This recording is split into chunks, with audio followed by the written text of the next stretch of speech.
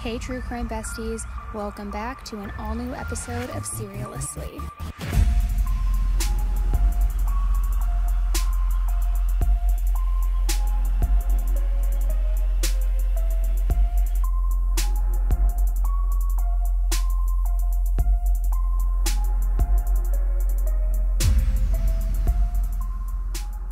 Hey everybody, welcome back to a brand new episode of Seriously.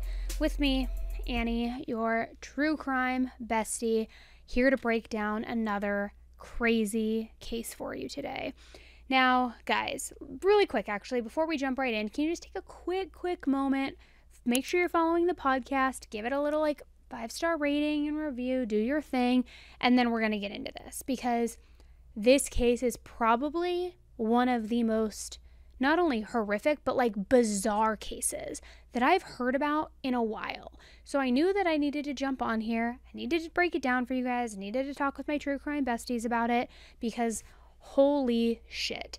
And just when you kind of have an idea of, oh, I know where this case is going, I've heard as much as I need to hear.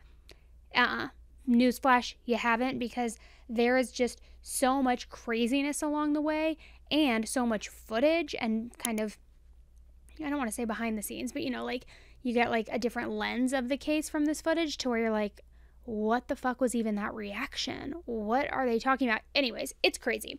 So the case we're talking about today is almost completely unbelievable. And yet at the same time, it's unbelievably common. It's tragic, upsetting, and very, very confusing. Imagine this.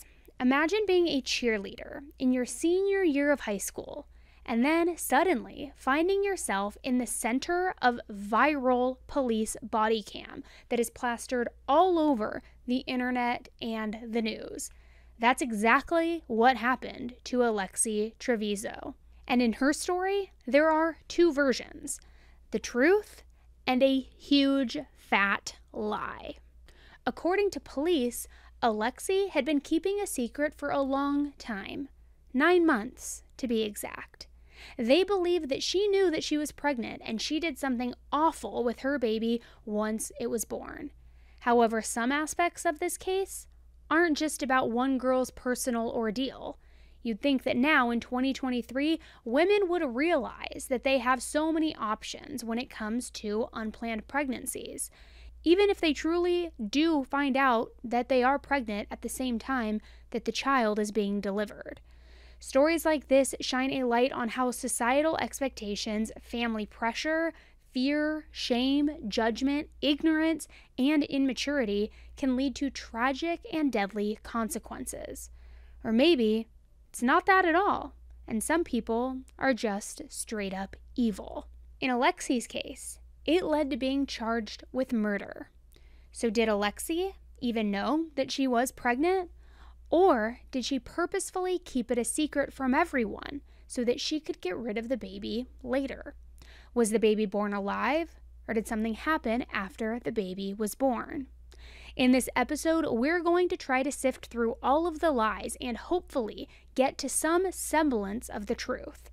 This is another ongoing case, so just remember everything here is alleged and backed up by court documents, and anything else is strictly my opinion. So get ready, guys, and let's get into it. The Artesia teen delivered him in secret in the hospital bathroom and left him there. How big is the baby? It's full term. What? 9 months? We're getting a much clearer picture of the confusion, shock, and ultimately horror. It was a gory, bloody massacre mess. I've dealt with death before, but never like this. Right. Lexi, have you watched the news of the girls, that what they do to their babies and what they go to jail? Alexee Trevizo has brown hair and brown eyes and wears glasses. She is from Artesia, New Mexico, which only has around 12,000 people. Not much is known from her childhood other than her parents divorced, and she has one sister. It's believed her and her sister live with her mom and her stepdad. Alexee was in her senior year of high school, where she was on the varsity cheer squad, had tons of friends, and had a boyfriend for almost 3 years. Alexee and her mom Rosa were very close. Even though Alexee was 19 during her senior year of high school, it seemed that she and her mother had very much of a I don't care how old you are, even if you're still in high school, you're a child type of dynamic between the two of them, which is fair to an extent, I guess. On the night of January 26th, 2023, Alexee came home from cheer practice, and she went to bed relatively early, but she woke up shortly after from extreme pain that she was having in her lower back. She woke up her mom before 11:30, told her what was going on, and they decided that she should go and see a doctor that night. They went to the Artesia General Hospital emergency room and told the doctor on duty what was going on. With the lower back pain, the doctor was concerned that she may have a urinary tract infection or something more serious could be happening with her kidneys. The doctor then asked if she was pregnant, and Alexee adamantly said no and that she was still a virgin. Rosa, her mom, was also in the room and also told the doctor that there is no way that she is absolutely not pregnant. However, the doctor wanted to do a pregnancy test anyway to rule it out. Before the pregnancy results came back, Alexee was given some pain medication. This is the ER doctor and charge nurse's recollection of that evening. She presented, I want to say it was around 11:30 at night. I don't have the chart in front of me, so there's some details I'm going to have to sort of guesstimate from my recollection. Her main complaint was for back pain. She was brought in by her mother.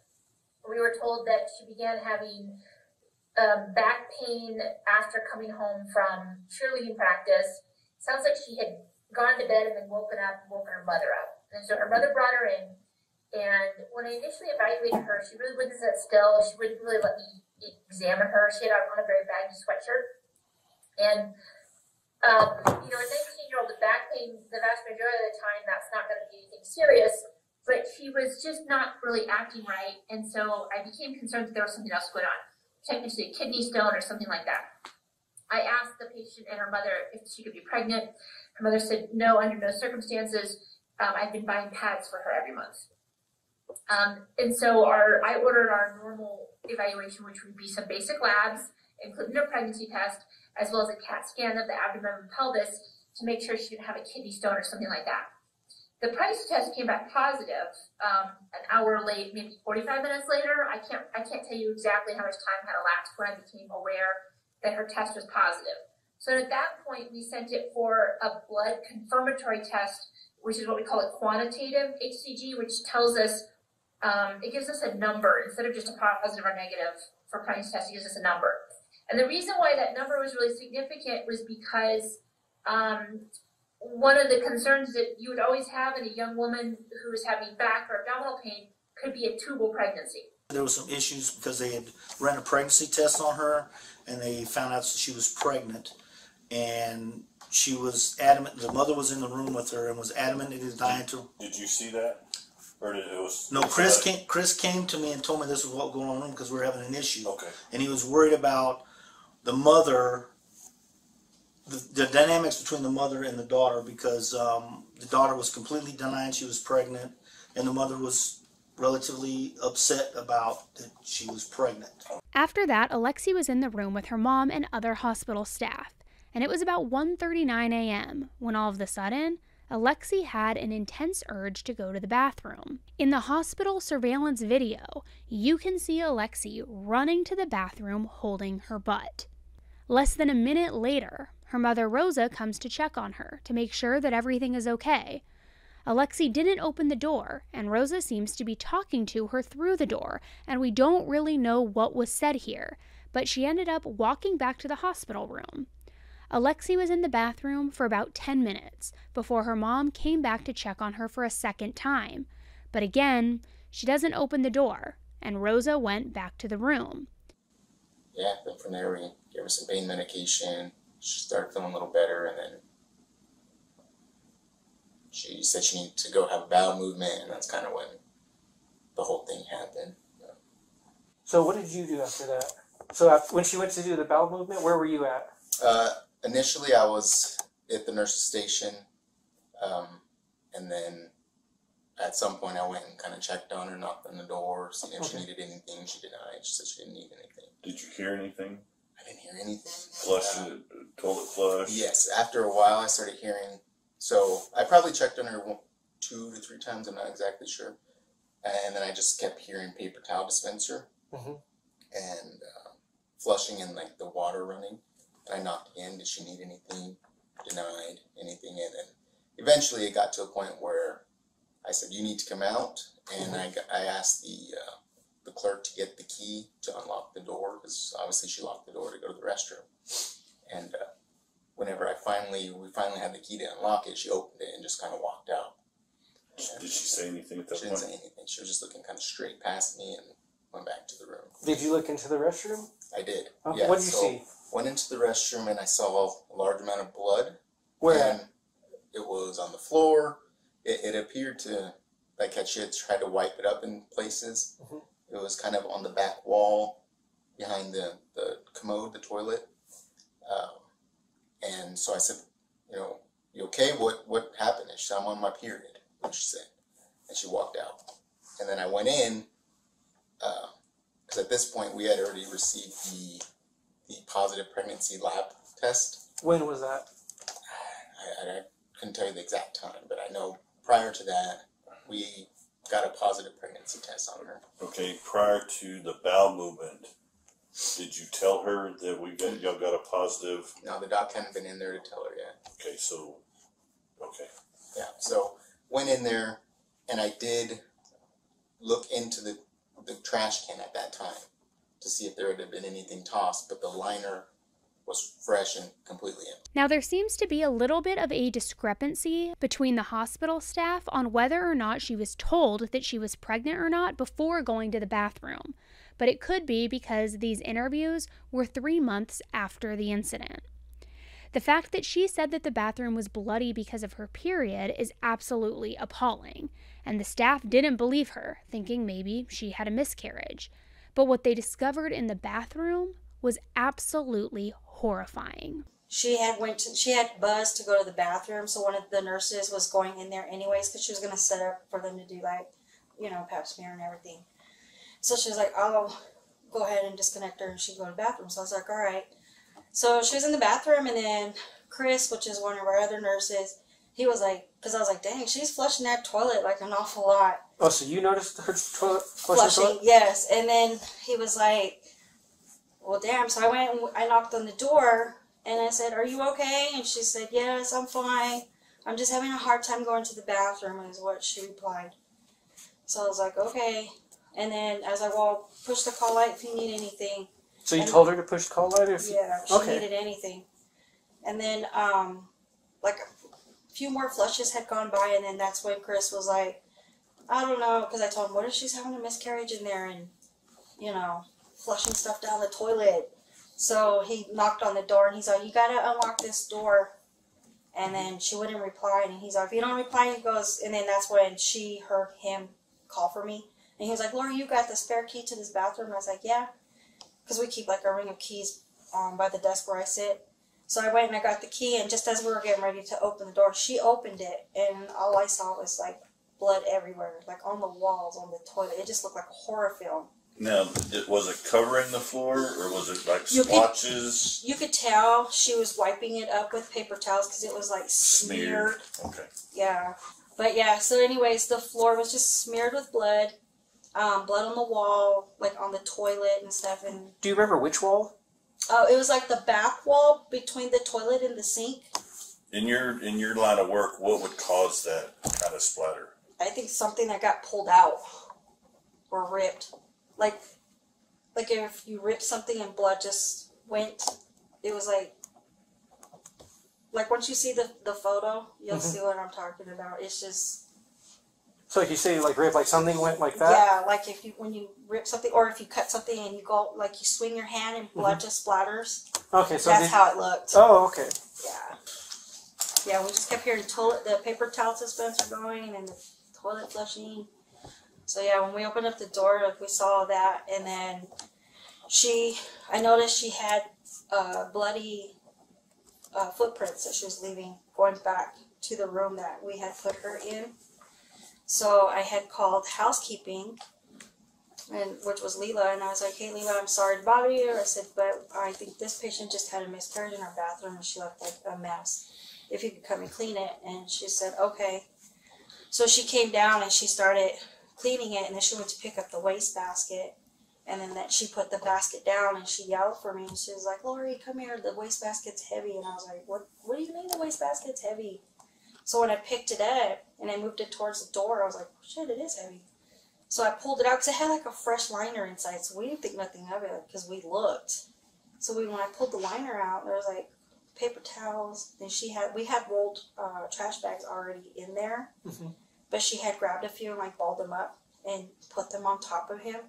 So when I removed them, that's when I noticed the baby on the bottom of the trash can just wrapped in the bag. Like she had it tight, like because it was the top was twisted and then like tucked under, like so it wouldn't open up. So basically, if you like when you grab trash and you like swing it and then you fold it over to like put it down or whatever. Yeah, that's how it went. And it was clear. It was a clear bag. Yeah, it's one of those clear bags. So you So it was a hospital liner?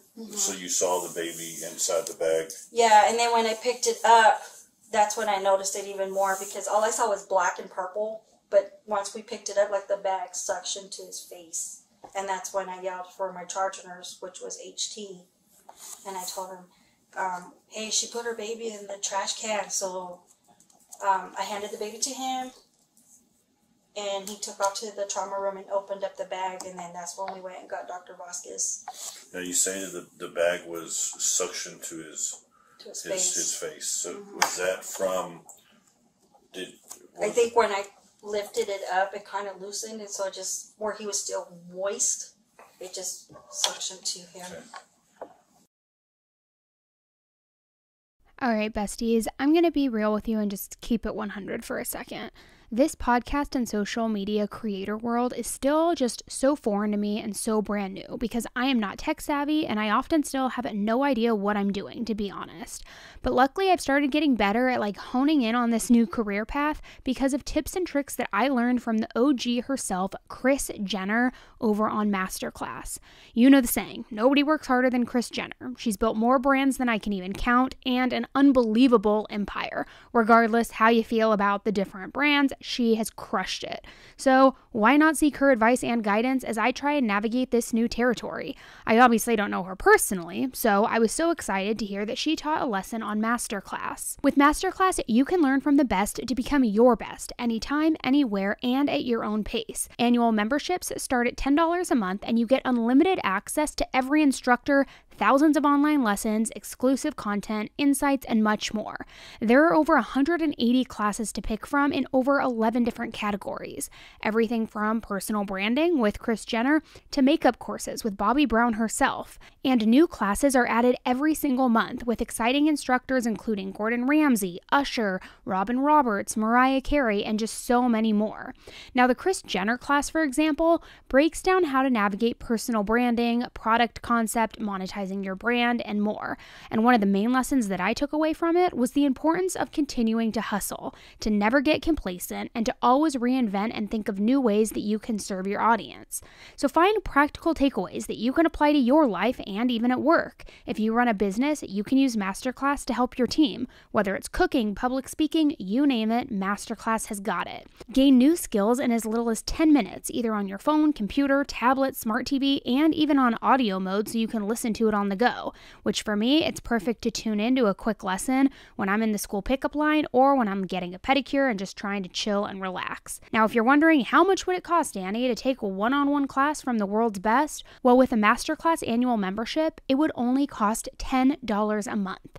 Get unlimited access to every class, and right now, as a Serialously listener, you can get 15% off when you go to masterclass.com/AE. That's masterclass.com/AE for 15% off an annual membership. Masterclass.com/AE. The hospital staff immediately called the police after they found the baby. Once on the scene, the officers were in the room when the doctor told Alexee and Rosa what happened, and what you're about to hear is truly unbelievable. So we started working her up, We did a pregnancy test on her, showed positive. She was denying that she had sex. Then she said she had to go to the bathroom. She went to the bathroom. She was in there for quite a while. We kept knocking on the door. Finally, we got her to open the door, and there was blood and shit everywhere. She was cleaning it up. So we took her back to the room, and I was afraid that she knew she was pregnant. She had done something to herself. So the doctor started doing a vaginal exam on her. We had the lady come to clean the bathroom. She put the baby in the trash can, and then she put another clean liner over the top of it. So when they looked in there, there was no trash in there, but it was underneath the clean bag. The baby's dead. Okay, we have him in trauma too, but she killed the kid. Yeah. How old was the baby? I don't know. It's full term. She just had it. She had it in the bathroom. Was what happened, and then whatever she did, I don't know. She's gonna lie. She wouldn't even tell us she's pregnant. She's been lying the whole time. Okay. So that's what's going on. I just pulled the doctor out of the room, so nothing's been said to the patient or the mother that's in there yet. Okay. I have Leela, the housekeeper, if you want to interview her. Yeah. She's the one that kind of found under the because I trash. wanted to get with you guys first and then get with her to get her statement before I even did anything. Well, I'm the charge, and this is what has happened. Okay. You can interview the nurse that had her, the two nurses that were taking care of her.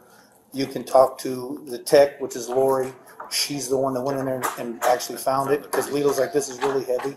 Okay. So then Lori went in there, and then of course the baby was underneath the clean liner. Okay. Yeah. If we can speak with Lori, that Okay, way I'll her get statement, Lori then and I'll I'll get get I'll Leela. get detectives. So, officer, so the first thing though is I need to make sure that the mother, the woman who delivered the baby, is medically stable.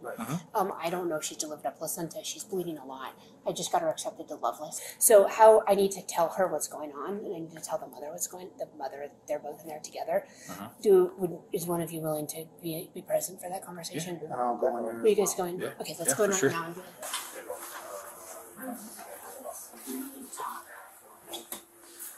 I'm sorry, we discovered a dead baby in the bathroom. Oh my gosh. I'm sorry. I came out and I didn't know what to do. Lexi, I told you about this.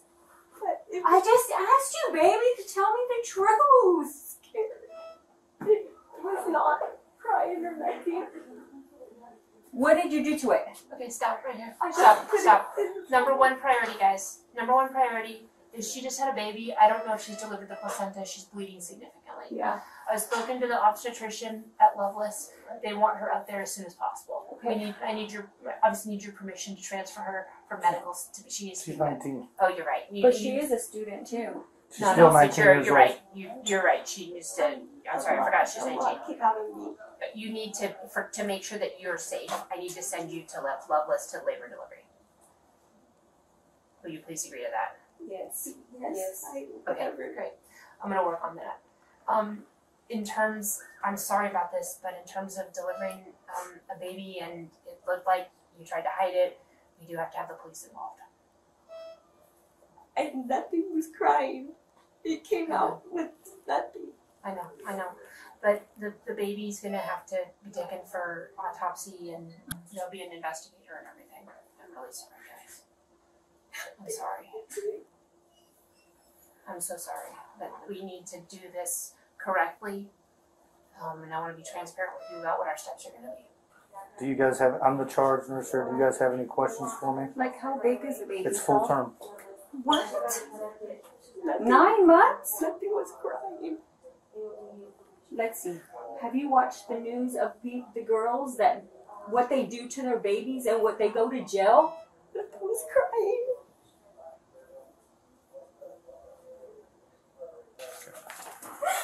Okay. So as of right now, like what I said is, we're gonna have the detectives come over here and they're gonna talk to you. Okay. We have to gather some more information about what's going on. They'll get your statement. They're gonna get the doctor's statements. They're gonna get everybody's statements. Okay. So I don't know everything yet. Okay. So I'm not gonna tell you. I can't tell you nothing, honestly. Okay. All I can say is, Couldn't go to jail. right now she No. right now she's being detained. So she's not gonna leave from here at all. Period. Okay. So one of us will be in your custody? Like, yeah, she's detained. Yeah, she's not under arrest, but she is detained. Okay, she's not free to leave. So while this whole thing is coming up, you're not free to leave. Okay, one of us will be in here the whole time with you, because you're not going to try to leave or nothing like that. All right. Like I'm saying, the detectives will be here. They're going to talk to you. I mean, your care is of the utmost right now, okay? They're going to do what they need to do to take care of you, to make sure you get stable. They get you transferred out or whatever. Like I said, the detectives are already been notified. They're already on the way.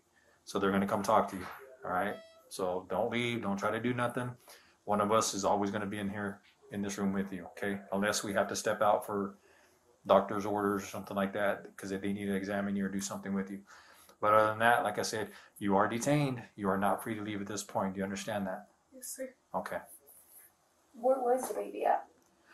I don't know. I have no clue yet. Like I said, I just talked to the charge nurse. We're still getting all the information right now. So that was a lot. So let's break that down. Alexee apparently gave birth to a full-term baby while in the bathroom, sometime between 1:39 a.m. and 1:57 a.m. She then tried to hide the baby and put it in the trash can. She comes back in, bleeding everywhere, and tries to blame her period. And the baby was found dead, which, at what point do you think that they're not going to find a baby in the trash can and that you're going to pass it off as your period? And Alexee says, and this is what gets me, she says, nothing wasn't crying. It wasn't doing nothing. Using this distancing language, which is a super common thing that criminals subconsciously do. And then she tries to act just as surprised as her mom when she's told by the doctor that the baby was in fact a full-term 9-month-old baby. What are you even talking about? How do you not notice that it is a full baby coming out of you? I've given birth twice, naturally.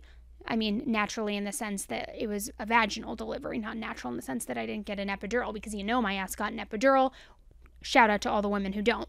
But there is no possible way that you don't understand that that is a full-term baby coming out of you and not just a tampon. Like, I can't. So first of all, how the hell did nobody notice that she was pregnant for 9 months? There has been a lot of discussion online as to whether or not her mom knew that she was pregnant, as well as some photos from her cheerleading days and maybe even her senior pictures. In some of the pictures, you can clearly tell that her normal weight is healthy for her age and her height. She's a skinny, slender girl. And then all of a sudden, she gained a significant amount of weight, only in her stomach, which you can tell in her cheer pictures and from a video even of her performing. And not one person noticed this? Are you seriously telling me that nobody noticed that all of the weight in this 19-year-old girl that was gathering in her stomach didn't send off some alarm bells and some red flags? Even if you forget the pregnancy aspect for just a minute, was nobody concerned about why that was happening? Nobody from her school, nobody on the cheer team, cheerleading coaches, none of her friends, her own mother, her sister, her boyfriend, who clearly she was having sex with. Obviously, you don't get pregnant without having sex. So did he not notice? Like, how do you explain it? Make it make sense.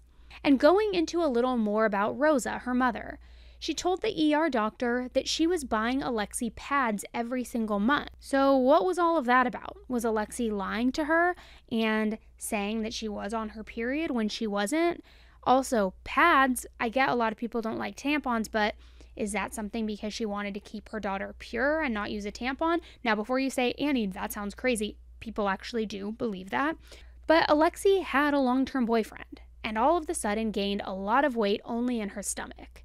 I understand that moms want to believe that their daughter is telling the truth, especially if they have a very close relationship. But I mean, come on here. I also know some parents can be in denial, but really? So did Rosa have a suspicion that Alexee was pregnant and maybe wanted her to tell the truth? Was she buying Alexee the pads every month almost in a way of like, okay, let's see how long you're going to keep this lie going type of way? Or again, is it possible that Alexee was actually lying about using them and maybe going through a box of them each month? I get the feeling that whenever Rosa took Alexee to the hospital, Rosa thought that it would be more of an aha moment, like, okay, I'm going to catch you lying, the jig is up now, I know you're pregnant type of thing, which obviously I have no proof of this at all, and this is purely my speculation, but I really don't know if I believe that Rosa had zero idea that she was pregnant. However, I don't think she thought Alexee was anywhere close to a full-term or 9-month pregnancy. In the body cam footage, the expression on her face is this look of just genuine shock when the doctor says full term 9 months. Even Alexee's mouth dropped a little bit, which I don't know if I buy her being shocked, and I'll get into that more in a little bit. Alexee, on the other hand, clearly we know that she was lying about being a virgin and never having sex before. But did she know that she was pregnant? I'm assuming she never took a pregnancy test, and there are some women that truly have no idea that they are pregnant until they are delivering. It's uncommon, but it does happen. So was Alexee in denial that she was pregnant and thought that maybe it would just go away on its own? I don't know. There have been a few people online that claim that Alexee may have had a disability. I don't know any other details, and again, that might not be true. I want to be clear that if that is the case, it would maybe explain a little bit more of this. But if that's not true, how big of a complete moron do you have to be to give birth in a bathroom of a hospital and then throw the baby away in the trash and think that nobody is going to know what happened? Make it make sense. When I did the pelvic exam, her cervix, the opening to the uterus was just wide open.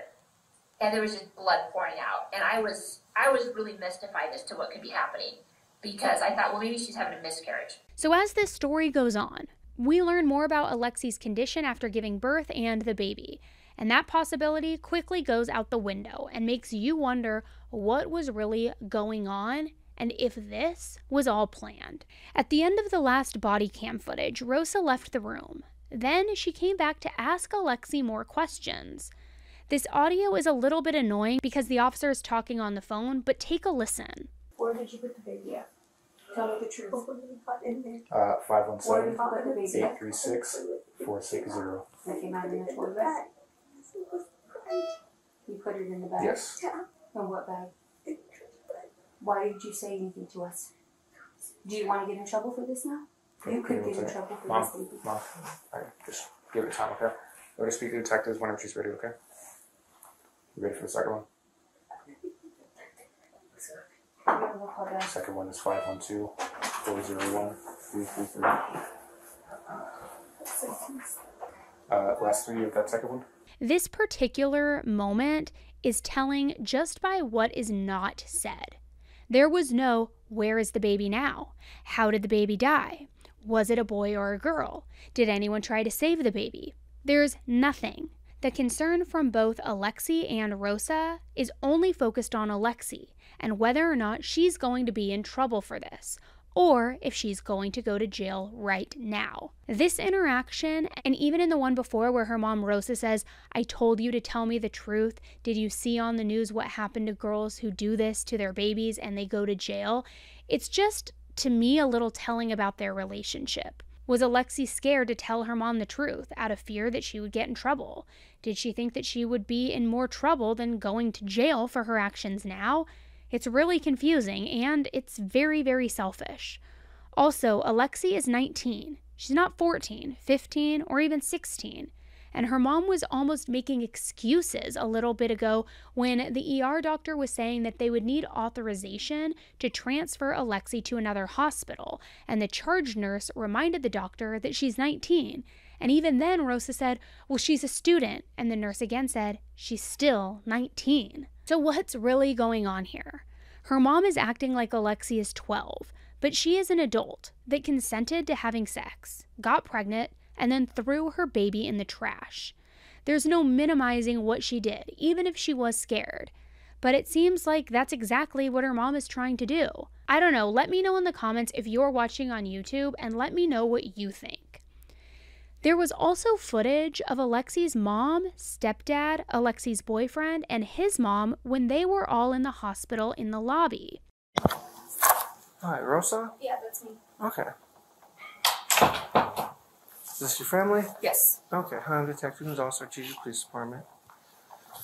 What questions do you have for me right now? What's gonna go on? Like, what, can I be with her? She's getting life flighted out right now. Okay. So they're taking her right now. Okay. I haven't spoke to her at all. Okay, so like what's gonna go on? Like, what's gonna happen with her? Like, so she's gonna get treatment before we even talk to her because she needs to be stabilized. So that's why she's getting life flighted out. Okay. Once she gets stabilized, we'll try and talk to her. The baby's gonna go up north for autopsy. Mm-hmm. More likely, it'll be done within the next day. Is she gonna get taken after, like, she's released? How? Get what? Like, are y'all gonna take her into custody or anything like that? Like, That depends on what the DA finds. We have to wait for the autopsy to come back to see what happened.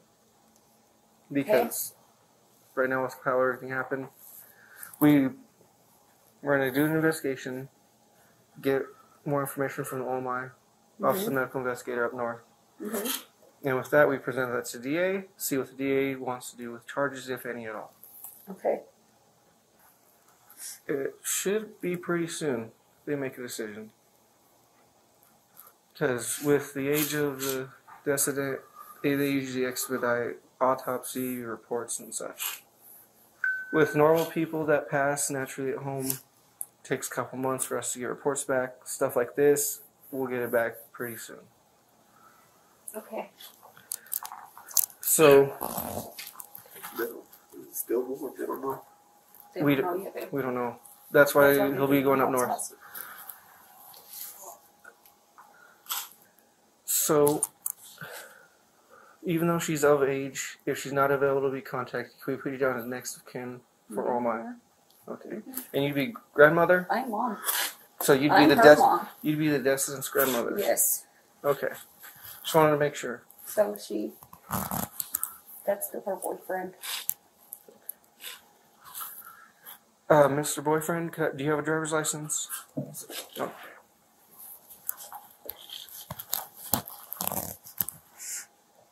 And is the address on you current? On the driver's license?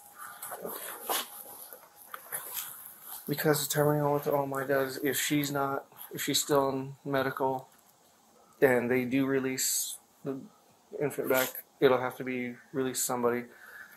That'll be up to OMI who they determine next of kin is. Maybe the parents, but maybe you, okay? So that's why we're going to get everyone's information. Okay. Would y'all mind talking to me later when y'all are okay? Yeah, I was with her. I know she talked to him for a while on the phone, and then she came to me, so I've been with her the rest of the time. Today? Oh, so what did she come here for that she told you? She told me she had back pain. That's it? That's it.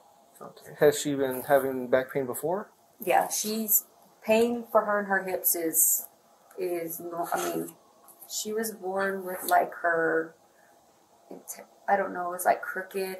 Her spine? Okay, because my ex-husband, he hit me. He beat me whenever I was pregnant with her. So she was early. So she had some problems with her hips. Like I always had to take her to the chiropractor to get adjusted because she couldn't use, like, she was always getting constipated. Like she had to get lined up, whatever. So, I mean, I've been taking her to chiropractor because I always thought, well, this time, I didn't know. I honestly didn't know she was pregnant. I didn't know. I just thought, like she said, I had back pain while my hips are hurting me. I think I need to go to the chiropractor. I said, okay, let's go tomorrow. But she was like in really a lot of pain and, When did it start? Like the pain? Yes. Yesterday she said it was really bad, that her hips were hurting and her back. And then last night we're on the phone together and she said her hips were hurting bad. And I asked her if anything else was hurting. And she said just everything. And she went to sleep. But she's a cheerleader too, so she's big in cheers. They have a cheer competition. She works out. I mean, and she's been active this whole time? Yeah, she's been active this whole time. And who does she live with? With me. So parents. Because she's in school. She's a senior. So. And how long have y'all been together? Almost 2 years. 2 years? Okay. So I'm not trying to be rude, but you are more than likely would be the father? Okay. Yes. No, we get it. We get Sometimes it happens. Gets a little shaky when it's newborn, stuff like that. But with like death certificates, stuff like that, interpreting his sons, if you choose to use them, we'll be the ones to help you get those. Other than that, because that's all really you'd need. and they can help you with the afterlife care, okay? Mm-hmm. Do y'all have any questions for me right now? Okay. You have my number. You can, that is my work phone if you want to text me. Okay. Or call me. I have my email on there as well, okay? Sergeant and I got your information right? Yes. Okay. Like I said, I don't know. There will be charges. That will be up to the district attorney's office. If any are even done, okay? Okay. It's too early in the game to know right now. Okay. So she's getting life flighted out. We'll talk to her later. Okay. That's if she even wants to talk to us. If she chooses to, because she still has her constitutional rights. Should I get a lawyer for her? Should I? You can. That's your choice. I can't tell you what to do. That's something that y'all as a family have to talk about, okay? Now, what do you make of that footage and that behavior? It seems very odd to me. Alexee was transferred to Lovelace Hospital in Roswell and was later discharged. She did not deliver the placenta there either, so it's assumed that she flushed it in the toilet at the first hospital where she delivered the baby. From there, she went home. And then she just totally went about with her business like nothing ever happened. She was back at school, back with her friends, back with her boyfriend. She even went to prom. Now, Artesia is a small town, and initially, after everything that happened, there were rumors at her high school of what had happened. Which, side note, not sure if something is a rumor or if it's true, but anyway, Rosa was pissed. She ranted to police officers that this was their fault, and also accused the hospital staff of violating HIPAA laws. Rosa talked to the police like they were trash and beneath her, almost as if she wasn't in the same hospital that the police were, the night that they were called because her daughter threw her newborn baby in the trash and tried to hide it. Now let me just say this. Newsflash, asshole. Your daughter could be charged with murder. You may want to cool it a little bit, maybe calm down a little bit. The encounter was extremely bizarre and off-putting to say the least. But the police weren't anywhere near done with Alexee. Not by a long shot. In April of 2023, the police started doing formal interviews with hospital staff about what they saw that night. And this is what the ultrasound tech, Lorraine, had to say about it. But anyway, she said, Lorraine, do me a favor. And her hands were covering her face, and I saw that she was distraught. And I said, what can I do? What's wrong? And she said, I really do need for you to go in and do the ultrasound. And I said, okay, that's fine. And we're still looking at the same diagnosis. And she mentioned to me, she said, no, this is disturbing. She pulled me aside. She was whispering to me, and she said, apparently what the patient did was she walked in, she goes to the restroom, and delivers the baby in the restroom, and then puts the baby in a bag, because the garbages that we have throughout the departments are pretty tall, and there's those large garbage bags that are pretty sturdy. So I guess she delivers it in the bathroom and pulls placenta and everything out, throws the baby in the bag, goes in the garbage.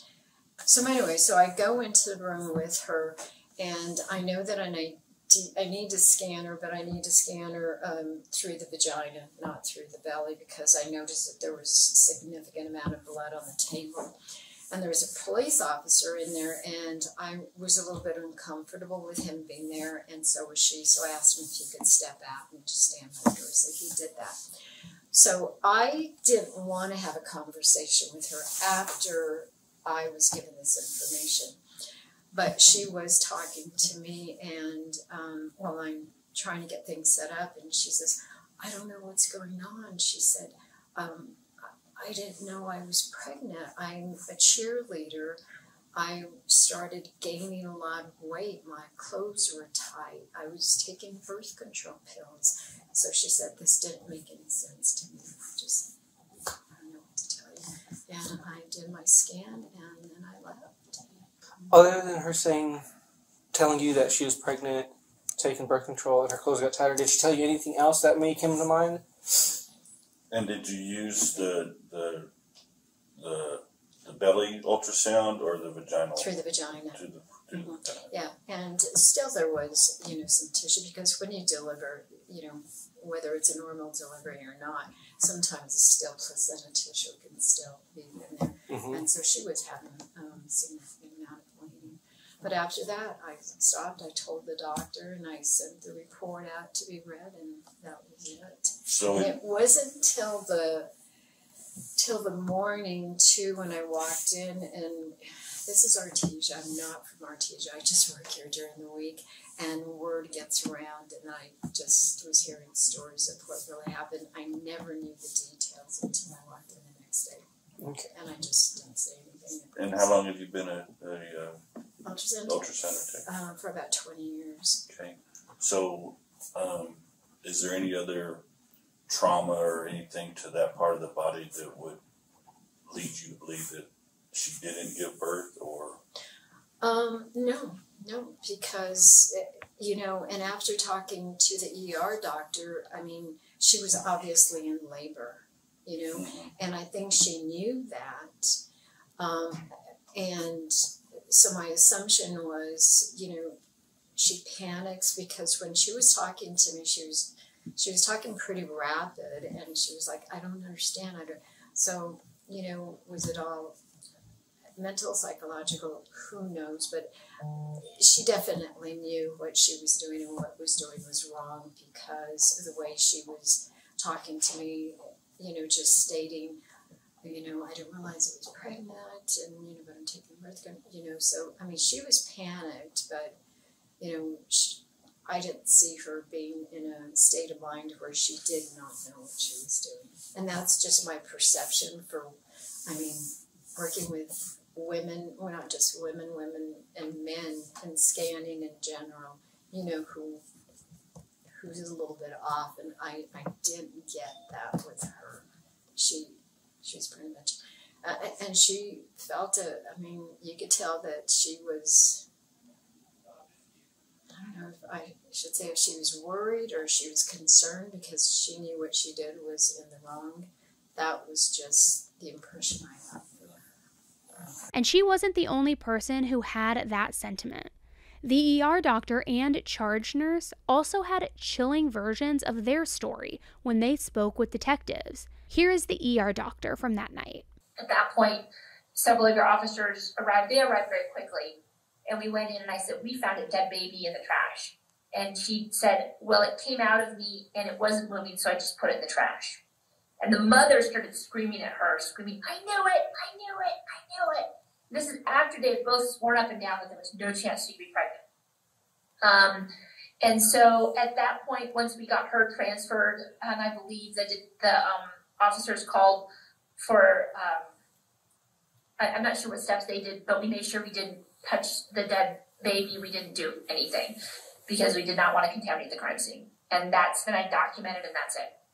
But I was told it was in a plastic bag that was tied off and then stuck into a plastic bag, and then she put trash on the top to try to hide it. Okay. So he was out. Yeah, that was what was told to me. But he was outside the bag when you saw him. Yes, they had opened the bag up, and I took the trash can, I just turned it upside down and dumped everything on the bed. Okay. And you didn't see any trauma or anything to the baby, or? I don't have a very good recollection of that. My brain was 100% focused on, is this a patient I should try to resuscitate? And once I made the determination not to resuscitate, all of my attention turned to making sure that the mother didn't die. Okay. So did any of the nursing staff find the placenta at the emergency room? No. No? Okay. I have no idea what happened with the placenta. She didn't deliver it at Loveless either. She probably put it in the toilet, would be my guess. And would that have been something that was able to be flushed? It depends on how broken up it was. I mean, if it's torn, it potentially could have been flushable. Or it's possible the housekeeper could have thrown it away without thinking it was just bloody, because there was blood everywhere in the bathroom. Really? And did she say anything other than after you told her that you found a deceased baby? Did she say anything? Just that it wasn't moving, so she put it in the trash. Okay. And Mom screaming, "I knew it! I knew it!" Okay. It was a really unpleasant experience. I'm sorry for that. I really am. Is there anything you think we should know that we haven't asked? No, I mean, you have autopsy results and you can, obviously make your decisions based on that. She was extremely duplicitous. She lied to us the entire time. It was it was an extraordinarily difficult case. The nursing staff were distraught. The housekeeper was distraught. I don't even know what to say. I mean, it's been a terrible case. Yes, ma'am. One of the worst I've seen in my career. The interview with the charge nurse was the one that was the most heartbreaking interview in this case, in my opinion.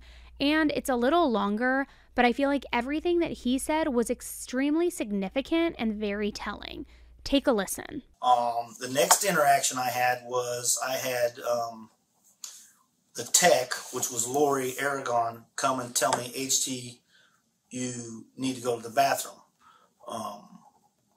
So I went to the bathroom. There was quite a bit of blood in there. So this was after she came out. She went to the bathroom, was in there for a long time. And Chris was telling me, she won't come out. So I told him, you need to get the key because the bathroom's locked. And so he told her he was going to get the key.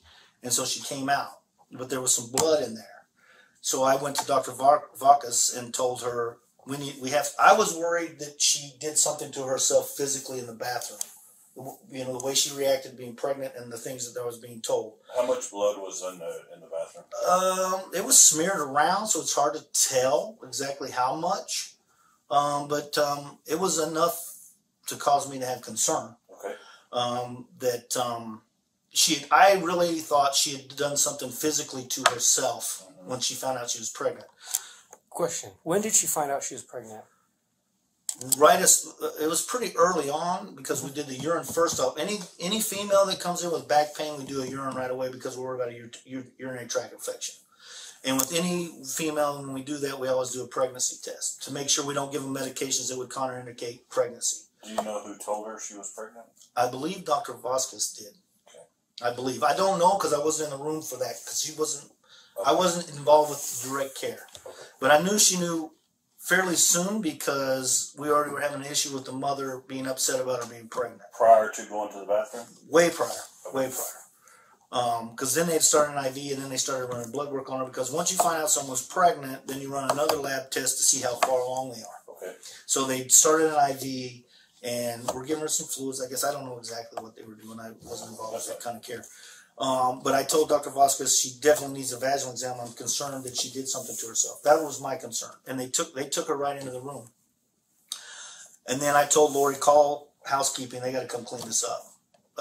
Which time she called Leela, who was on call for housekeeping. Then I was just sitting there, and then the next thing, Lori comes and goes, HT, oh my God, you better come to the bathroom. I go in the bathroom, and she goes, something's in the trash can. I'm like, I looked in there. There's a clean liner. I'm like, what are you talking about? She goes, pick it up. I picked it, I could feel the weight. I knew then we had a serious problem. I just grabbed the trash can and went right across the hall into trauma 2. The liner was pulled out, but there was another trash bag in there in the bottom, but it was all it was rolled up. So I had to tear it apart. And then, of course, I saw the baby in there. So I pulled the baby out, got him on the bed, checked for signs of life. There was absolutely no life whatsoever. I immediately came out of there after I did that, went into the room where she was performing the vaginal exam, and I immediately told her, you have to come out now. And she came out, and we went into trauma 2, and she reassessed the baby. At that time, between me and Chris and her, we determined, there was no reason for us to begin any life saving. The baby was completely gone. What did the bag look like? The bag was the original trash bag that was in there. It had trash in it. When I pulled it out, it was spun, where it was tied, and then it was folded underneath the baby and in there. So it was like a little capsule the baby was in. So when I had to tear that bag open to see the baby in the bottom.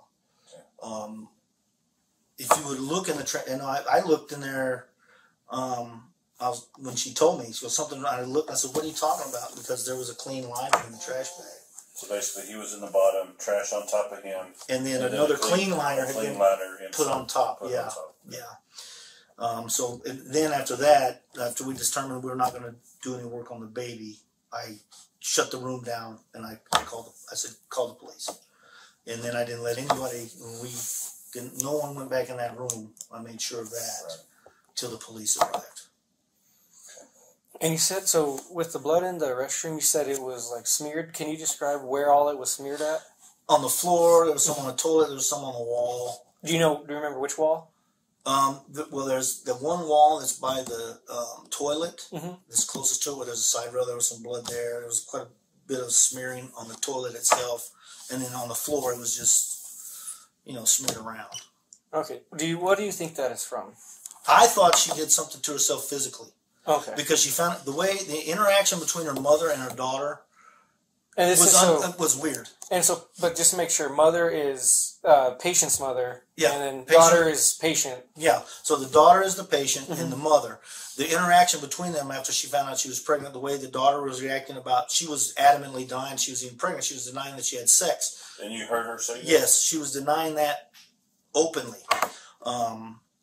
So what did Mom say when she said that? Well, Mom was upset, and the mom was saying, "I can't believe you. You can talk to me. You're supposed to talk to me about this stuff before you were having sex." All those kind of things. She was saying stuff like that, which is pretty common. I mean, this isn't an uncommon thing. I see young girls having sex and they come in and they're pregnant, and then the mother is with them and find out, and it's upsetting to them. Right. You know what I mean? So it wasn't uncommon if that happens. Finding out your daughter's pregnant is not uncommon. Not the other incident. Not the. No. I've never seen anything like that. Okay, just want to make sure. I've seen lots of young girls come in and find out they're pregnant, and then of course they deny it. It's not uncommon that they deny that. No, Mom, I haven't even been having sex. You know what I mean? That's a lot of them's initial reaction, right? Because they feel like they're going to be in trouble. I guess I don't know what they're feeling, but that's not an uncommon reaction that I see with young girls. And their mothers, particularly with their mothers in there or father, that they'll deny that they've had sex. That's pretty common. All right. And so you said it was Lori that called you. You went in, and the liner was still on. Yeah, there was a clean liner on the top. That's why I was like, "What are you talking about?" Okay. And then she said, "Pick it up." And when I picked it up, it was heavy. I was like, "Holy shit!" You know what I mean? I knew right away. I knew. Then I just went straight to trauma 2 with the whole trash can. I just went across the hall and got broke the baby out. So after you, Doc, and Chris, decided there was no resuscitation, what did y'all do after that? What did you do after that? I made everybody leave the room, and I told Lori to call the police. But then after that, anything else? No, I didn't do anything until the police arrived, and they came and asked me what was going on, and I took them into the room and told them this is what happened, this is what we found, and I haven't talked to them yet. Okay. I haven't said anything to them. So between the officer arrived. So from the time of declining resuscitation to officer involvement, you didn't have contact with patient or mother? No. Okay, just want to make sure. No, I didn't go in the room till after the policeman showed up, and then I went in there to talk to the patient, and asked her why was the baby in the trash can. And what did she say? She said that it just came out of her and she didn't know what to do. That's what she told me. And did she say it was breathing, not breathing? She didn't say anything like that. No. She just said it came out, she didn't know what to do. Right.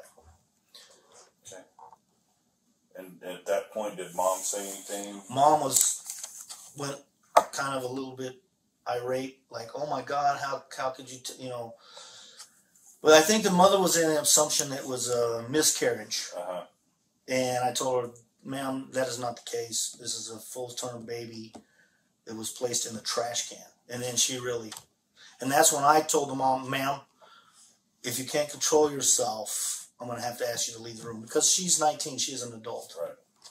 And what, did she calm down? No, she actually left. She went outside. And outside to like the waiting room? To the waiting room, yeah. Okay. And then she came back in. Once she calmed down. Yeah, and then when she came back in, and then once I talked to the police officer and stuff, some of the family had started showing up. And she went back out there, and at that point, I told them, because the officers asked me to not let anybody in certain rooms, and so I told everybody, and I even went out there and addressed the family. I said, I'm sorry the police are here now. This is kind of an investigation thing. We need to find out what happened, and no one will be allowed back into the working area anymore. Right. And so I kept them in the waiting room. Did they have any comments? Not one. Really? I was really surprised. Not one person asked me about the baby. If it was alive, if it was dead, if it was a boy, if it was a girl. No one asked me anything. Not even, she didn't even ask. No, she didn't ask. The only thing she started doing was crying and started talking about she didn't know what to do. Not one. I've never seen I've delivered multiple babies and I've seen multiple miscarriages, and I've never seen a reaction like that. And I don't even know what to say about that. I've never seen anything like it in my life. How would you describe the reaction? I think there was no emotion except for herself, and she really wasn't even crying tears. She was just, and the only thing she was upset about was that I think she was going to be in trouble with her mother. That was her only concern, in my opinion. There was no concern for the baby. No one asked me any questions about the baby. Not even the family members, when I went out there and talked to them, did they say, normally people, I would think, would say, was it a boy, a girl? No one asked me one question about the baby at all. Not one. The whole time? The whole time. No one asked me anything about the baby's condition, if it was a boy or a girl, anything, nothing. Okay. Did you have any interaction with her when I know she was flown to Roswell. Did you have any interaction with her then? Because when we looked at the baby, the umbilical cord was still completely attached. So then I had concerns about her health. When a baby comes out like that, we worry about the placenta being still attached, which causes the mother to bleed. Mm-hmm. So at that point, our concern was about her. Right. And getting her somewhere. Probably I envisioned that she probably was going to have what we call a D&C to get the rest of the placenta out of her to make sure she'd be okay. So I was in there explaining to her, this is what's going to happen. We're going to have to fly you to Loveless for you can see an obstetrician to take care of this stuff. So I explained what we were going to be doing with her at that point. But it was just basically, my job telling her, this is what I need to do to make sure you're safe and you are okay with that. There was no more conversation about the baby? I didn't have any conversations with her about the baby at that point. No. My only conversations with her were about what I needed to do to ensure her health. And at that point, Mom still hadn't asked about the baby? No, Mom was already out in the waiting room at that point. Okay. We didn't let her back in. But no, she didn't. Now, I know that I had because I had called the house supervisor to come down because this is a big deal. And I know that she kind of intervened on some things in the room. I don't know exactly what they talked about. Right. But I know that Marina was visibly upset about the conversation she had with her. Yeah, we talked to her yesterday. Right. So I don't know what their conversation was. I know that Marina was quite upset about the conversation they had. That's all I can say. As you could tell, right. I could tell Marina was upset. Right. As most everybody, which was after that point, my job was I had to get back. We still had patients coming in. I had ambulances coming in. I had 2 ambulances show up. I had more patients coming on the floor. I was down 3 beds because I had them coordinated off. So at that time, my attention turned to I have to get everybody functioning. Right. Which not only did I have to do that with the nurses to get them back, I had to pull the doctor aside and get her focused because she was visibly upset. Right. So that was my my mind frame at that time was I have to get these people back. We got to, we have sick people still. Can't do anything else. I mean, you sound cold, but that was my mindset. Is I have, we had sick people and we had ambulances coming in, and I have to get these people back online. We have to get back to work. We have to function. Right. Yeah, the ER still has to function. I have to roll. Okay. Is there anything we haven't asked you think we should know? I'm just going to tell you this. I've never, ever seen a reaction like that girl. I don't even know what to say about it. There was zero emotion. I don't even know what to say. I've never seen anything like it. I've seen women that are only married, or not married, but pregnant for 6 weeks, and they lose that baby, and they're a mess. You know what I mean? That girl went in that bathroom, made no sounds at all, and the baby came out of her. And I don't even know how she functioned that way, to do what she did and with no emotion. I've never seen anything like it. And it was a pretty good sized baby. Pretty good size. It looked term to me. Yeah, me too. I mean, it was term. I can't tell you that was, but the only thing that upsets me the most is I understand she was scared, and I think her mother had a big dynamic on her, and I understand that. I mean, I think her mother was probably pretty controlling. I don't know that. I'm just speculation. But she gave me no chance to save that baby. I had no chance, and that's not what I do. My job is to save lives, and I had no chance on that baby. She gave me no chance. And we are a facility that you can drop the baby off, no questions asked. You can just leave the baby and go. I don't care, as long as you bring the baby to a safe. We are one of those type of hospitals, so it's hard to fathom what was going on in her mind. I don't know. I've never seen anything like that, and I pray to God I never see it again. I mean, it was like, I don't even like TV shit, you know what I mean? Right. Shit I don't even know what to say, man. Yeah. It was crazy. All right. We appreciate what you do. Oh, I know we've dealt with, we've done a lot of things together. I appreciate what you do. It's my job. Every day. I appreciate it. It's not just a job. It's a calling, and we can tell that you take it to heart. And, well, and I truly, as a father, I truly appreciate what you do. Well, it is very upsetting what transpired, and it's like I said, it's harder to choke down when you don't even have a shot. Right. She didn't even get a shot with that kid. Right. So it's hard. Yeah. Well, I know you've been doing it a while, so if you need to talk to somebody, don't hold it in. Well, get to talking to somebody. It's just one of those things you got to put in a case and put it away. I know. Go to work. I know. I've done it many times. Wow. So you know what I'm saying. Well, if you have any questions, let us know. Cynthia has my contact info. If we need to get a hold of you, it's okay. Is it okay to get a hold of you again? Absolutely, man. Okay. In my opinion, that kid didn't have a chance. And I don't know what she did or didn't do. Can't say for sure. But I know she gave me no chance. Right. And that's all that matters to me. I didn't get a chance. You didn't get a chance to do your job. I didn't get a chance to save that kid. And I believe wholeheartedly in my every fiber of being I'd have saved that kid. Or we would have got that, he'd had a shot. We'd have got him out of here alive.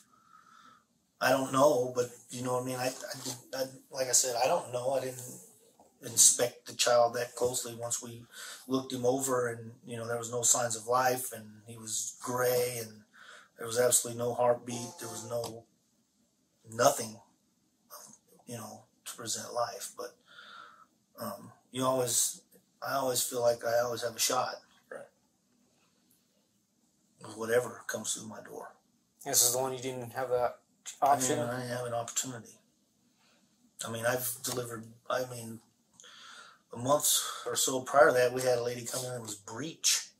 The kid was hanging out or blue. And that kid is alive today and well. That's good. So, I really feel like we didn't get a shot. Alexee's actions were immature and selfish. The way the charge nurse kept mentioning that she never even gave him a chance to save her baby is so extremely heartbreaking. All Alexee had to do was call for help. The hospital where she went that night was a safe haven location as well, where women can drop off their babies with no questions asked. But instead, like a cowardly moron, she chose to dump her baby like a piece of trash in the one place where there were not only tons of people who could have saved him if he really was having trouble breathing, but she could have also given him to the hospital, where he could be adopted and given to worthy parents that would love and care for him. Instead, she robbed him of everything and ended his very precious short life. Detectives tried to get a hold of Alexee to see if she would speak with them, but she wouldn't do so without a lawyer, which was fine. They just needed to hear that from her. Law enforcement had to make multiple attempts to speak to her, and each time they had to remind her mother that they didn't need her permission because Alexee was 19 years old and she was an adult. Now, before we get to the autopsy of the baby, the most disturbing interview, in my opinion, of what may have happened in the bathroom was given by Lori, the CNA. Honestly, she, to me, did not look pregnant, but then she had on a hoodie. So this was fresh to you? Yes, this blood was fresh. You could even smell it. And is the amount of blood consistent with giving birth or a miscarriage or some sort of traumatic event? I'm sorry, can you repeat that? Okay, the amount of blood in the bathroom, on the floor, on the walls, and is that consistent with the amount of blood that is lost when you give birth or have a miscarriage or? To me, I mean, it looked like she had given birth in there and was trying to clean it up. Like, it wasn't that much blood on the floor, but you could tell she was cleaning it up because it was like smeared and somewhat cleaned up a little bit. Yeah, and I usually, when there's like one or two things in the wastebasket, I usually pick it up and take it out, but I didn't that night. And then, like, I've been kicking myself on this because I feel like, if I would have just taken it out, I would have seen it. Well, no one prepares for that type of thing. You know what I mean? Mm-hmm. Most people don't act like that. So don't blame yourself for it. Yeah. Because it's not a natural thing to do. Well, I mean, it's just hard because I'm a mother, I'm a grandmother. And I've dealt with death before, but never like this. Right. It was horrible. Don't beat yourself up about it, though, because it's something most people don't plan, or most people can't think of it. Mm-hmm. To them, it's like unfathomable. So don't beat yourself up about it, because it's something you couldn't have prepared for. Yeah. Because like you said before, you were expecting a miscarriage. Yeah, I was just expecting her to have a miscarriage and call it a day. I mean, we've dealt with patients before that have had miscarriages. Yeah. So once the baby was taken into the trauma room, Yeah, he went into trauma too. Okay. Did you have what happened? What did you do at that point? I just remember I stayed in there because she went to go get Dr. Vasquez, and then I noticed that the umbilical cord looked like an animal had tore it apart. Like, have you ever eaten string cheese? Mm-hmm. And when you twist it, that's how the bottom of the umbilical cord looked. And I just remember it caught my eye, and I was like, God. I was like, this chick really ripped this thing apart. Because those things are hard to cut. Right. Did you find the other part of the umbilical cord? No, I'm not sure if she had delivered the placenta, because I wasn't in there when they did the final examination. Mm-hmm. But either she delivered it in Loveless or she flushed it. You always didn't find it at all. We didn't find it at all. I even looked in the little cabinet that we have in our bathroom because it has like a bottom cabinet. So I opened that up just as I didn't want no more surprises. And how big would that be? How big would the placenta be? Do you have any idea? No, I would say maybe me personally giving birth myself to a full-term baby, it would have to have been about the same size as the baby. Because I've seen placentas where we've delivered a few times here, full-term babies, and their placentas are pretty good size, or like that. Like, they fit inside of one of our basins. Right. And is it thick? It's like a. Or is it like? It's kind of thinnish. Kind of like a sirloin steak. Yeah. Thin, like a, you know. Looks like roast beef to me. Okay. Oh, that's not a good picture in my head. I'm just trying to describe it, but we didn't see it. Okay. And that honestly, I thought that's what was in the wastebasket was her placenta. Mm-hmm. I did not expect to see this full-term baby. Okay. After that, any other involvement? The only time I saw the patient was when I went in to have her sign her paperwork, the teleforms that she has to sign, because flight crew was on their way to transport her. That was the only time I had any. Did she say anything? She just cried. She was just crying? Because there was 2 police officers in the room with her at the time.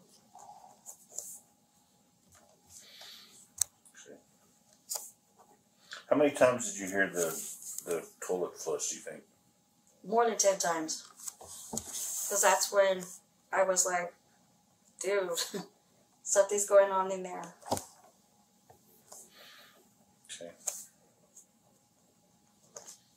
And so that's because over 10 times in a year, like, in how long, what span of time did the toilet flush? It was like, once it flushed, she waited a few minutes, and then she'd flush it again. It was just constant flushing? So 10 minutes of constant flushing of 15 minutes being in there? Yeah. Yeah, because when she ran to the bathroom, I did see her pass me. Because I remember I told the girls, because she had her hand on her crotch and one on her butt, and she was running to the bathroom, and I was like, damn, I guess when you gotta go. And, because one of the lab tech, Erica, was sitting there and we were talking, and she was like, dang. She was like, really? And that's when we noticed she was in there for quite some time. So I don't know if maybe the baby was already coming out and she just ran to the bathroom as fast as she could, or what. Is there anything you think we should know that we haven't asked you? No. No? Okay, well.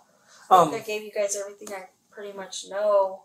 I mean, that's just something I'm never going to forget. Right. So you've been a nurse how long? I'm a CNA. Oh, CNA? For how long? Maybe like 16 years. Oh, so you've been in the ringer. Yeah. I've done nursing home. This is actually my first time doing hospital. Oh, I'm sorry. Yeah. That's why I said, like, I was used to deaths, but nothing like this. Well, just reason I'll ask. So you said it was fresh blood, right? Have you dealt with dry blood, like dead blood? Mm-hmm. So does this smell fresh to you or dead? This smelled fresh, like. Yeah. Well, I mean, I've dealt with stab wounds, gunshot wounds, but never like this. Yeah, I understand. This one was like the most gory thing I've ever had to. It looked like a Stephen King film. I feel so horrible for all of the hospital staff that had to experience such a traumatic experience. I can't imagine the absolute horror of seeing a baby with an umbilical cord shredded like string cheese, or like it was ripped apart by a savage. This poor innocent baby's mother, who referred to her own baby as nothing. Remember, nothing was crying. Did she rip off the umbilical cord with her teeth? Or how would someone physically do this? Again, I've delivered twice. I don't know how this is even physically possible. It would have to literally probably be like gnawing with your teeth at it. It is so savage and just so disgusting that it makes me physically ill. When the baby was found in the trash, he was already cold blue with no signs of life and with a temperature of 95 degrees. The items in the trash can with the newborn were paper towels, trash bags from the restroom, and a tampon. The autopsy said baby John Doe was a newborn baby boy who died shortly after birth. Autopsy and post-mortem computed tomography showed an infant male without any anatomic abnormalities or obvious physical injuries. The lungs were aerated and there was air in the stomach and no changes of disposition. The connections in the heart that allow proper blood flow in utero were still open, which is not unusual in a newborn. The adrenal glands showed microscopic hemorrhage, which can be seen in hypoxia, which is lack of air. The air in the lungs and stomach, and no evidence of decomposition, is consistent with the baby having been born alive. Based on length, weight, and organ size, he was approximately 38 weeks gestational age, which is term and compatible with life outside the uterus. This poor baby boy had a full head of hair that was short and dark. He weighed 5 pounds and 9 ounces and was 18.89 inches long. The cause of death is entrapment and the manner of death is homicide. The legal definition of entrapment is the mechanism of death due to confinement in an enclosed space, is usually ascribed to asphyxiation from oxygen deprivation, meaning that this little baby boy suffocated to death, essentially. Meanwhile, according to Alexee, he never took a breath. So, Cindy Buck actually had told me, okay, yes, we need to register the baby. And as a Jane Doe or whatever, infant male, but there's also a paper that I need you to, ask her. There's a paper that you need to ask her, and the nurses fill out. And it's very important that you, that we know whether or not the baby took a breath or whether or not the baby did not take a breath.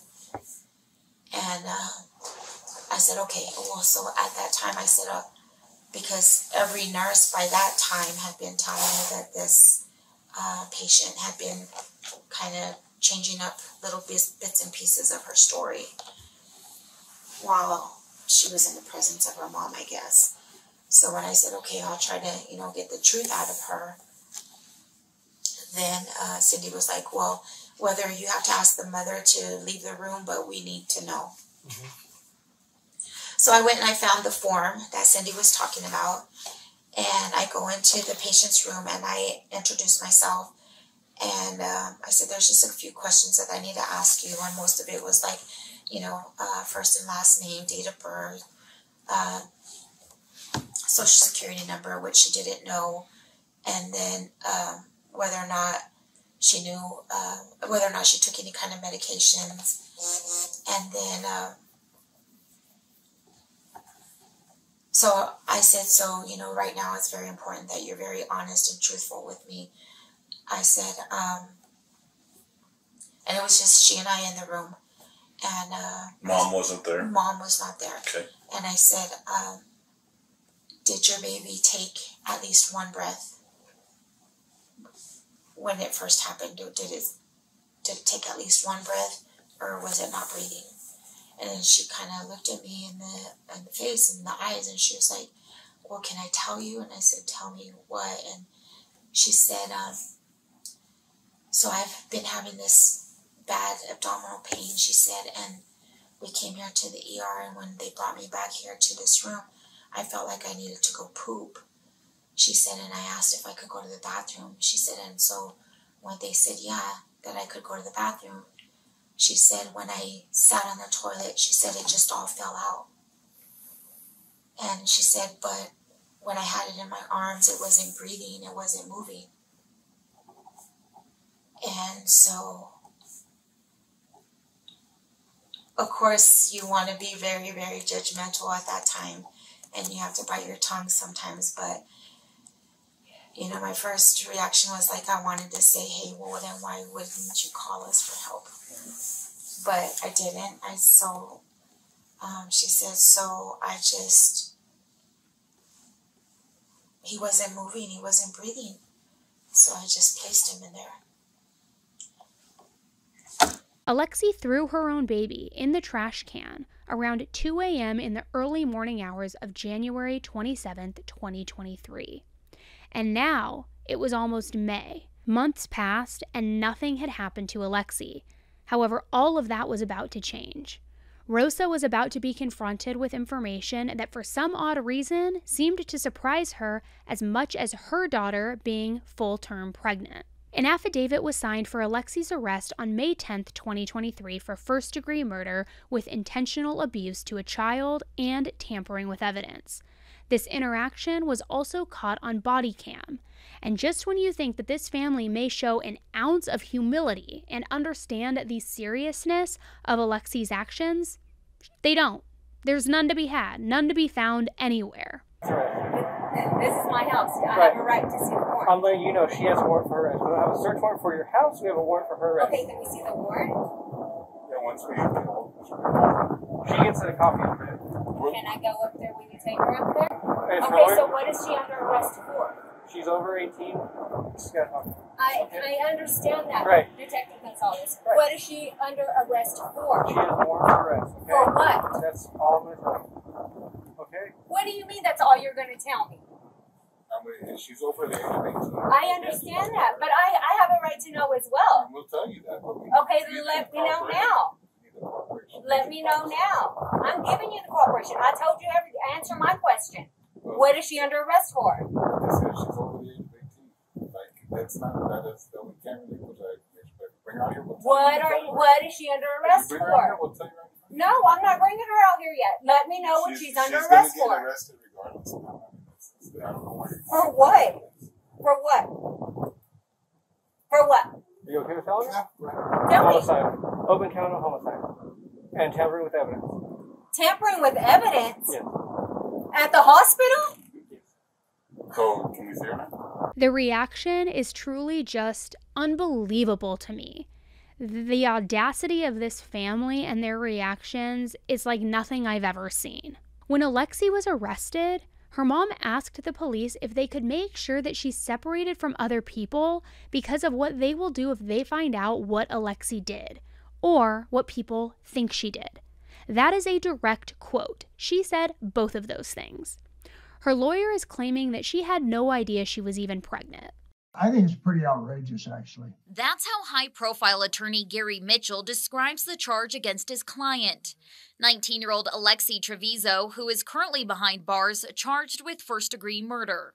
She's in great distress because she's in a jail and never been there before and didn't do anything to deserve being there. I don't care what the state of New Mexico may allege. She's at the only facility where she can get help. And then this happens. I have serious problems with that. I have serious problems with the hospital care. I have serious problems with the records we're now getting out of that hospital because I don't think it's necessarily correct and honest. Trevizo's attorney claims there's more to the story. They did some lab work, but they gave the medication before and gave it anyway, and that's powerful painkillers. Mitchell describes Trevizo as a good student involved in cheer and choir, with no history of getting in trouble and already committed to New Mexico State University to continue her education. And I have serious problems with the charge in this case, which is first-degree murder. And you can bet your life we're going to defend this tenaciously. The state has filed a motion to keep Trevizo behind bars until trial. Mitchell argues she should be released, saying she's never fled after the incident and has no criminal history. She just lost a son.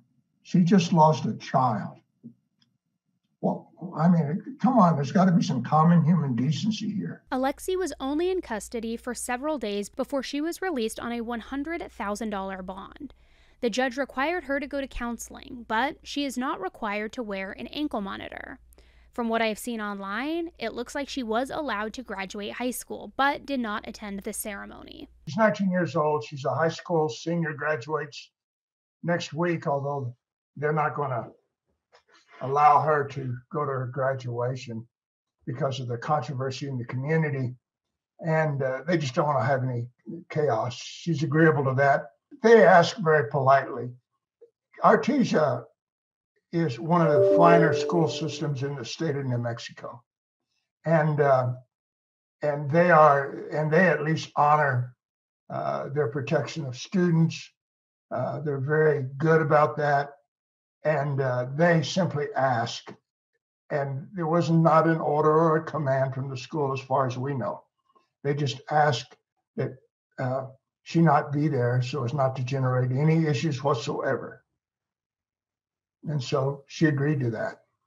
But she took her last final and is to receive her diploma. Mitchell says Trevizo went back to school in January after giving birth, but after her arrest, only returned to take a final exam. He says she has a 3.8 GPA and has already committed to attend New Mexico State University in the fall. On top of that, he says she's never been in trouble before. She has absolutely no criminal record, not even a moving traffic offense, no juvenile record, no suspension from school ever, no infraction at school, and an honor student, and already admitted into college. And a member of the cheer team since she was a freshman in high school, a member of the choir, just an all-round top-notch student and person. Just never been in trouble. I'm assuming that the charges she's facing is going to interfere with her plans for college, to say the least, but who knows. Alexee has been taking a lot of heat online, and so has her mother. A lot of people are wondering if Alexee was hiding the pregnancy the whole time or not, or if her mom really had no idea. I don't know what the truth is, but this interview with one of the nurses raises some serious questions. Once we all figured out what was going on and I went in there, she essentially was scared. She was worried that she was going to get in trouble. She did have the back and forth with her mother that was just about like, they had said, oh, the mom was upset because she had had sex and hadn't told her. So they were going back and forth on that, and then she was just denying it, which was a little out of the, wasn't really deniable at that point in time. Right. So the patient was denying having sex at this point to her mom? Yeah, she was trying to state that she was still a virgin. After she came in from the bathroom. Mm-hmm. And all the blood and all that. Okay. So did the pelvic, and then I think shortly after that the mom was in the waiting room after that. And then she was just worried. She was asking me like what was going to happen. I told her obviously I did not know. Is this when you found out she was worried about getting in trouble? Did she tell you anything like? She didn't say anything about what had happened. Mm-hmm. She was just essentially worried that she was just going to get in trouble. So that's what I mean. Were those the questions she was asking? Mm-hmm. Like what's going to happen to me? Like that kind of thing. Did she ever ask about the baby? No. Not once. And so her focus was her getting in trouble. Mm-hmm. And anything other than that she talked to you about? She did at one point in time when the ultrasound tech was in the room with her ask if there was anything. She pretty much said, would there be any like bad outcomes if she had stopped taking one medication and stopped taking another? And I said, well, what medications are you talking about? And she said, well, what would happen if I stopped taking birth control, started taking weight loss medications? And I was like, I don't know. It's an odd question. I thought so. Just what happened if you stopped birth control, started weight loss? Mm-hmm. And she didn't like expand on that? She didn't tell you why she was thinking that? No, it seemed obvious in my head though, so. Could you like tell me why it seemed obvious? Well, it seemed like she'd been trying to hide this pregnancy from her mother for some time. Mm-hmm. So if you know you're pregnant, you're not going to continue taking birth control pills. But if you're trying to hide it, you might start taking weight loss medications. That's just kind of what it seemed like in my head. Okay, just want to make sure, because it seems like it to me, just want to make sure I'm not thinking... And was the argument between her and her mom pretty heated? I would say heated. It was awkward. Awkward? Yeah. Like, they were going back and forth, and her mom was definitely angry. And patient is 19. Mm-hmm. Your mom is quite a bit older. Mm-hmm. Gotcha. And they never once asked about the baby? During the entire time you had contact with her once she left the bathroom? Even after they found out that the baby was found and all that, they never asked anything about the baby? I did go, now that I think about it, I did go check on the mom just to give her an update. And I think she asked about the situation, like asked what was going on. But I told her I couldn't tell her anything. So I just went to go tell her that like she's being transferred to Roswell. Right. And give her an update on her daughter essentially, and that she asked about like what was going on with all of that. She said, "What happened to the bathroom? What happened to the bathroom?" I said, "I can't tell you really." But nothing specific saying. Right. What about the baby? Correct. First of all, if Alexee was on birth control, did her mom know? And if so, why was she so surprised that Alexee was having sex?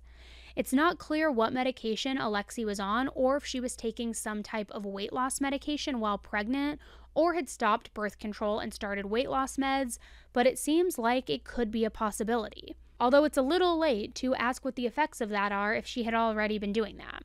Did she think that taking diet pills or whatever she had would hide the pregnancy? Is there a chance that she thought that this may end the pregnancy?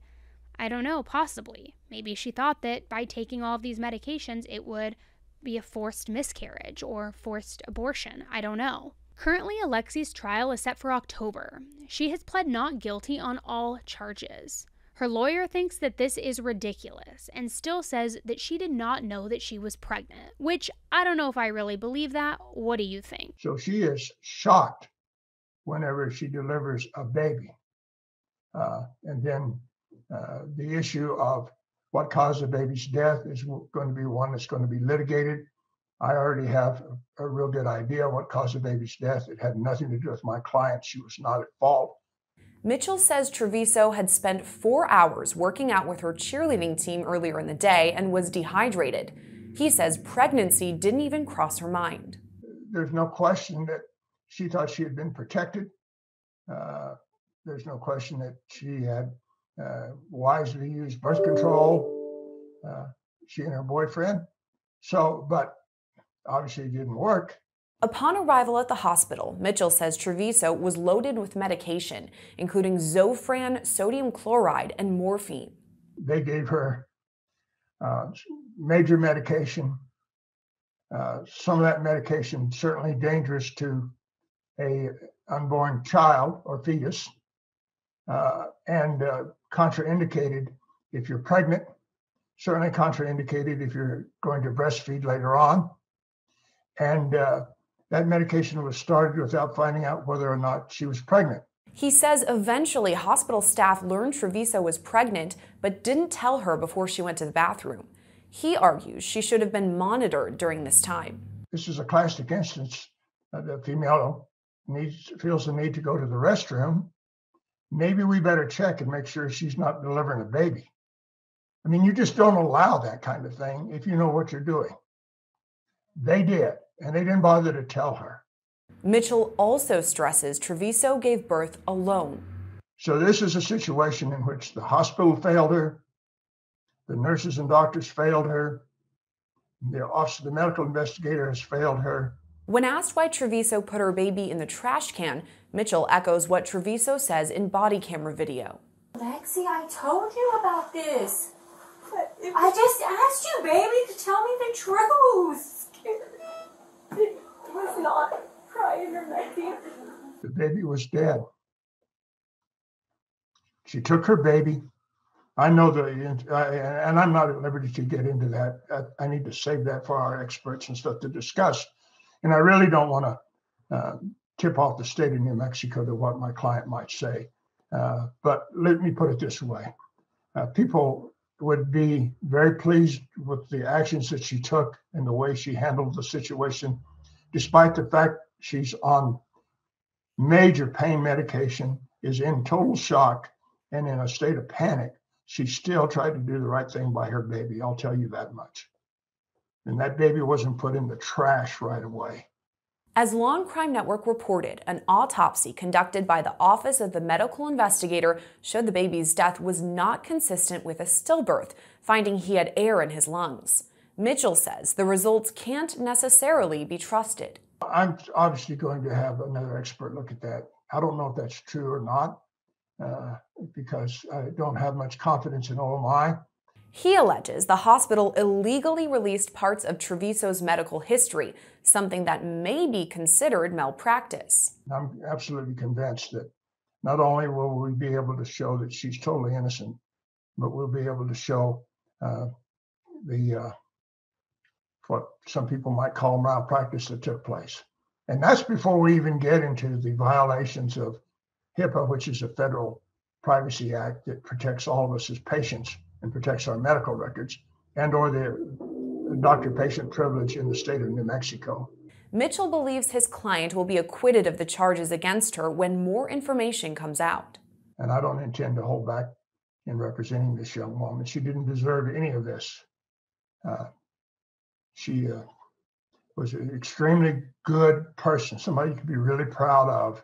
And because of our attitude now about women's reproductive care and the way we treat women in this country, is now exposed to a first-degree murder charge. In New Mexico, a first-degree murder charge could yield a life sentence.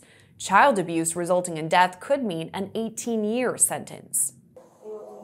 Lexi, have you watched the news of the girls, that what they do to their babies and what they go to jail? The one thing that I am extremely curious about will be what comes up in the digital evidence for this case. Her Google history and text messages may prove to be a goldmine for the prosecution in proving their case, that she knew that she was pregnant, and she knew the whole time, and that she tried to kill her baby afterward.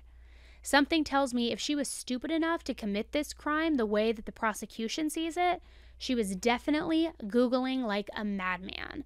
But I guess we will have to wait and see. Unfortunately for Alexee, things are only going to continue to get worse. And I'm not so sure how a jury is going to see this, but I'm going to take a wild guess that it is not going to be good. Alexee Trevizo, another New Mexico teen, was recently on trial for dumping her newborn in a dumpster to keep her parents from finding out that she was pregnant. She was found guilty and sentenced in May to 18 years in prison. And her baby ended up living after being found in the dumpster by a couple who heard the baby crying. She was charged with child abuse involving great bodily harm. In that case, her lawyer argued that her actions were not premeditated and that a previously undiagnosed mental health disorder played a role. The judge presiding over the case told her that had it not been for luck and the grace of God, he would have been deliberating a sentence in a murder case, as there was a high probability that the child would have died had he not been found.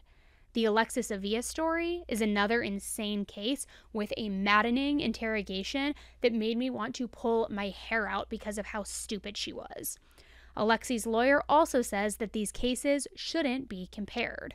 The parallels that are only drawn is because they're women and they involve babies. In the Hobbs case, which is the one you're speaking of, the young woman in that case was alleged to have placed her baby in a dumpster and that she knew the baby was alive and the baby lived.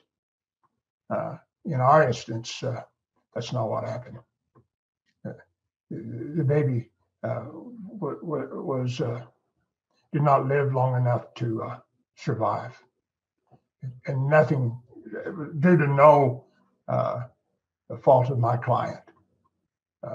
Now, had she been rendered proper medical care, that's a different story.